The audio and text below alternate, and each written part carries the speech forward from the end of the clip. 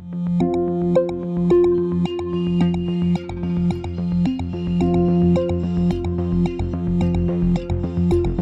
thinking of a planet like Earth, except it's half the size with no breathable air, it's extremely cold, and it's exposed to high doses of radiation. I'm speaking, of course, about our planetary neighbor, Mars. In our search for a viable alternative planet for human habitation, Mars is the best option so far. But once we get there, will we even be able to survive on Mars? And if we do, for how long? What exactly do we need to be able to do to call Mars home? For all its glorification in science fiction, it is extremely difficult to survive on Mars. In order to survive on the planet, we first need to land on the planet. With only 1/3 the gravity of Earth and an extremely thin atmosphere, landing on Mars could be pretty difficult. Right now, NASA is able to land a 1-ton vehicle on the surface of Mars. For a human to land, it would need to park about 10 tons on the surface. That vehicle would need to land with precision and in a safe place. In other words, an area where there are no mountains, hills, or rocks. If you've ever seen a picture of Mars, you can probably imagine that this is no easy task. This would be made even more difficult by the fact that the rocket will pick up a lot of speed during the descent. Let's say you do land on Mars. Now, you are going to need a stable supply of food. This will be challenging because nothing can grow naturally on the red planet. Your most likely source of nutrition would come in the form of a vegan-based diet of foods that are all grown in greenhouse farms.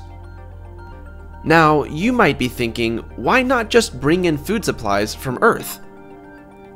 As great as this sounds in theory, it would cost an estimated $1 billion per person per year to send food from Earth to Mars. This simply is not practical.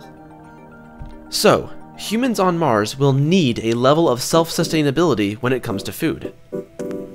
Suppose you are able to safely land on Mars and you've figured out how to feed yourself. Great job, but you aren't out of trouble yet. Weather on Mars is extreme.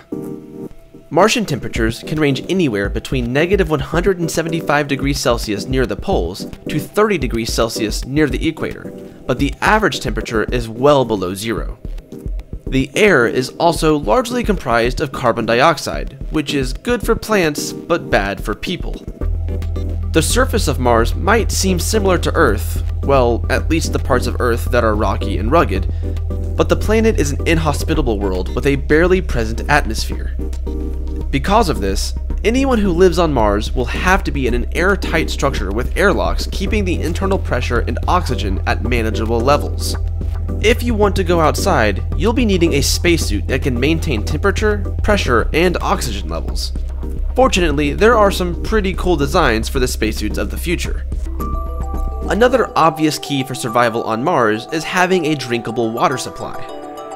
The good news is that the Curiosity probe recently discovered that Martian soil has quite a lot of ice in it. About 35 liters per cubic meter to be exact. So, all you'll need to do is scoop it up, heat it, and strain out the impurities. Oh wait, did I mention the dust storms? Because you're going to have to get used to dust storms. About every 26 months, it's summer on Mars, meaning prime dust storm season. These storms, made up of fine dust that gets caught in the atmosphere, can darken daylight to a twilight stage, and they can last for months on end.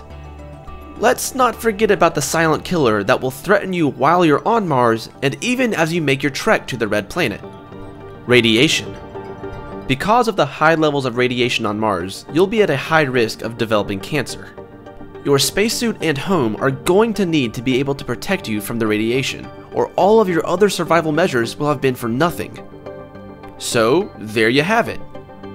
If you're able to somehow make it to Mars, land safely, find a way to keep yourself fed and hydrated, all while avoiding intense radiation and massive sandstorms, you'll be a true, real-life Martian. Are you up for the challenge?